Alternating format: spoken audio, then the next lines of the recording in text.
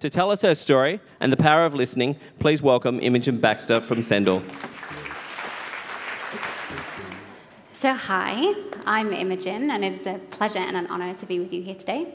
And I run communications and also the sales team at Sendle. Cool. So there's a slight irony in the title of this talk in that you're all listening and I'm just talking. But if you can roll with me for a little bit, it has a good reason. Is there a timer? Yeah. And the reason is because when we first launched Sendle, and actually even before at Touche, we actually weren't very good at listening. We were actually really bad. And there's a really good reason for that, and that's usually because we think we're the most important person in the room. And we take that into everything that we do, which is business as well as interpersonal relationships. And ultimately, the best lesson that we learned at Sendle was that you have to have really big ears, and you have to be able to shut up. So Sendle actually, correctly, as John said, began life as the delivery service for this really rad sharing community called Touche. And Touche's whole purpose was to help people give things away that they no longer needed to somebody else for free. The model didn't really work, but if it did, this is how it would have worked. You have something that you no longer need and you want to give it away because it's like, you know, maybe you've got clothes, you've got an old cup, you just don't like it. So you snap a picture and you put it online, and someone else around Australia can take that from you for free. And the platform was a frictionless sharing community. And Sendle was just the smart logistics provider that really smooths that transition. We had funding, we had a liquid marketplace, things would typically be shared in 24 hours, but we didn't really have a business model at all. And turns out there's not that much money in free stuff. Go figure. And so Touche failed. So when we were umming and ahhing, can we turn it around? Can we bring in a new business model? How do we really make this work? Because we were still so passionate about the idea of all items seeing their full lifespan. We realized that people were hacking our platform. And when we really looked at it, what people were doing is, in effect, listing stuff simply to give it away to someone that they knew. And when we thought about it really deeply, we realized it's because the delivery service solved a much more painful problem. And that's the national pastime of queuing at the post office.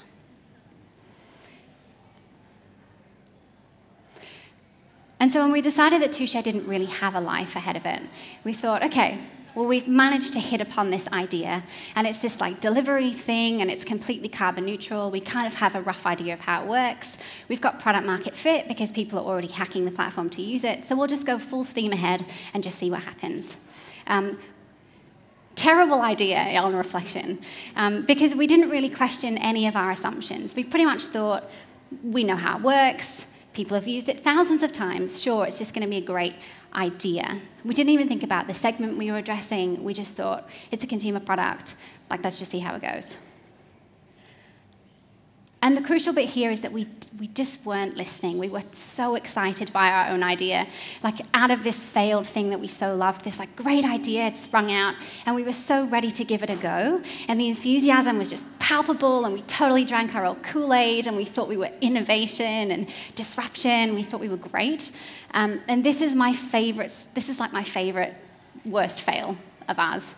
And this was that we decided that the future of parcel delivery was label-less. You shouldn't need labels, printers are dead. And so what we came up with was this idea that we had code words, and the courier would bring a label, and they'd match the label to the parcel, and they'd stick it on, and off it went. But in reality, what happened was small businesses were using Sendle, and they had 20 parcels to send. And the courier would turn up with 20 labels.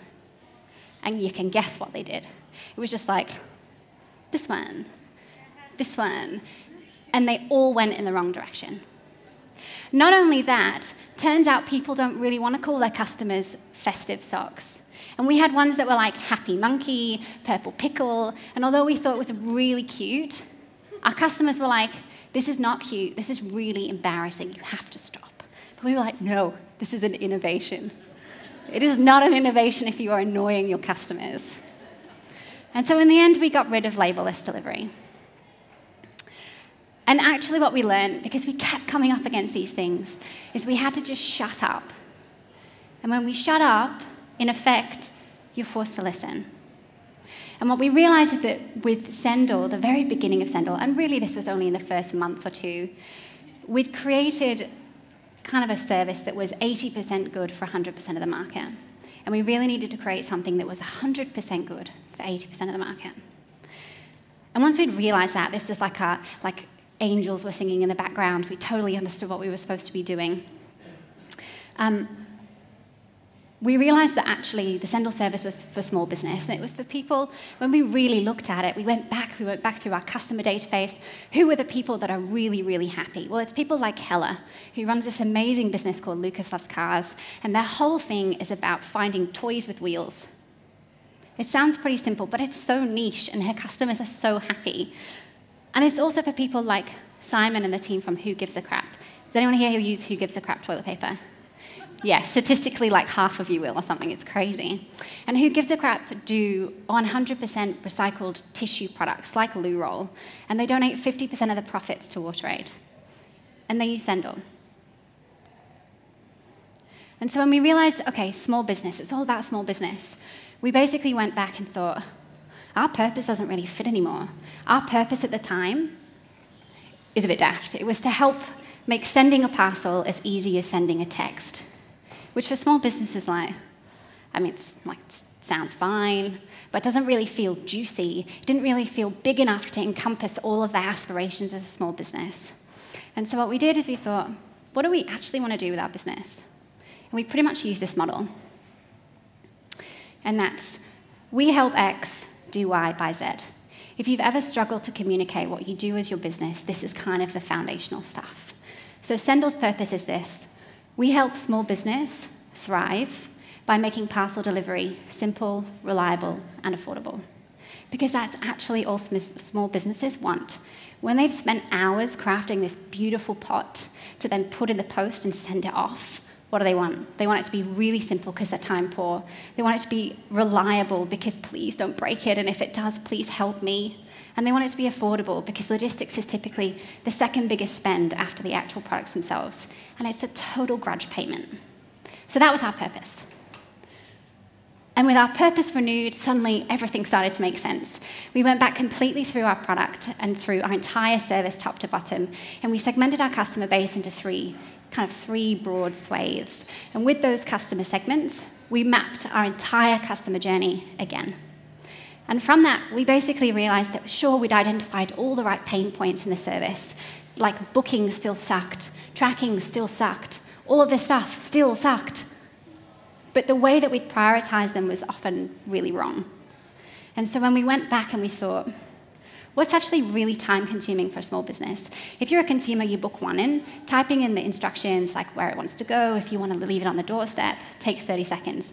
But if you're a small business that's booking 20 of these, that's a lot of your time, and it's really boring. And man, do you start to resent the people who make you do it. And we don't want to make anyone resent using our service. So instead, and this is a bit sad because genuinely this is just a tool to help you book via an Excel spreadsheet. But now that I know how much time it saves, I can get so excited about a tool that helps you book via an Excel spreadsheet. And our businesses do too. And so when you focus on things that actually matter for them, you start to kind of solve real pain points for people, life just gets better. We also realized we hadn't actually been talking to our customers. We had a little bit on and off because generally if someone wanted to speak to us, we'd call them, we'd have a chat. We were still small enough that we could do that. But we hadn't actually polled all of our customers or surveyed all of our customers in a really methodical way. And so what we did when we had this kind of blinding moment, we went back to them and we said, okay, you said that you're a small business. What do you need? What do you need from Sendle that we're not giving you already? And the signal was extraordinary. Out of all of this noise of we want you to do this, we want you to do this, a bunch of really key things stood out. And this was the absolute clearest, which was, you don't have a product that I really need for my business in order for you to be useful. And it was a 500-gram satchel. Who knew that was so important? Apparently it was. And so within 6 weeks of closing the survey off, we went back, we had researched, we'd prototyped, we put a beta test product into the market, one that was more competitive on price than the post office, plus it went and picked up for you for a minimum order quantity of 1, which for small businesses when you're just starting is so cool. The other thing that we realized from small businesses is that they are time poor, but they're also so invested in their business. Like really, it's what makes them tick. If they have a bad day at work, they take that home because often they work from home. So how do you make that kind of really, how do you smooth that? How do you make it really beautiful? And for us in logistics, with so many moving parts, things are going to go wrong. And so what you need is a really smart team behind the scenes who want to solve those problems for your customers. And so for us, we have a team of about 30 people who are our support team, and we call them customer happiness champions because they are quite genuinely the happiest people you will ever meet in the world. And to get to that team of about 30, we interviewed hundreds, if not thousands of people, and it's still ongoing to whittle down to that team of 30, really smart, really proactive people. And very genuinely, this represents our team. I love emojis, and each of these emojis represents someone on our team. I'm the history graduate in there.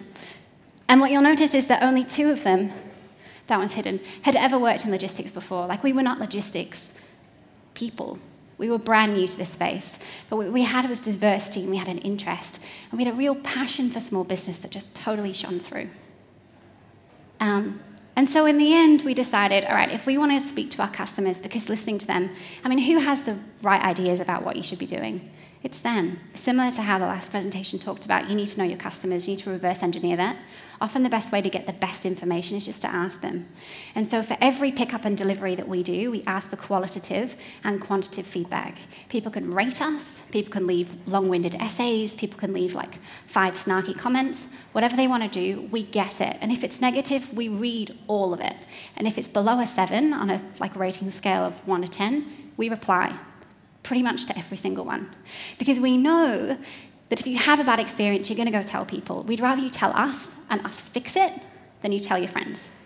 It's just smart. It takes 10 seconds, but it saves your reputation, and it's actually the best learning opportunity. Because business used to be like this, which was kind of your business in the middle. You'd maybe meet a customer, you'd grab it. There are ghosts. You'd meet a customer and you'd grab it and you'd interact with them on a really bilateral basis. And that's kind of how it worked, because before social media, there was no real other way to do that. But now we're seeing that actually your customers are connected to your customers, and they're connected to your customers' customers. And particularly in something like Sendle, where the recipient and the sender are both connected by tracking emails and accounts set up, it's really important they communicate with all of them. So to really understand that ecosystem, it's basically really important for you to focus on the customer journey, not only of your customers, but of your customers' customers. And so what Sendle does at the moment, and kind of what we're showing is successful, is that over 50% of our new business comes through a referral.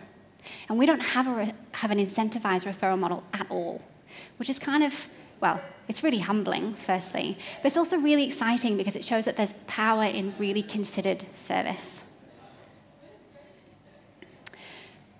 So as a takeaway, if at the end of this talk you leave with nothing except from perhaps you're going to go home tonight and you're going to think, okay, if I can just shut off the noise for 2 minutes, if I can just be quiet for 2 minutes and I can hear one more valuable thing from a customer of mine, I'll leave the stage happy.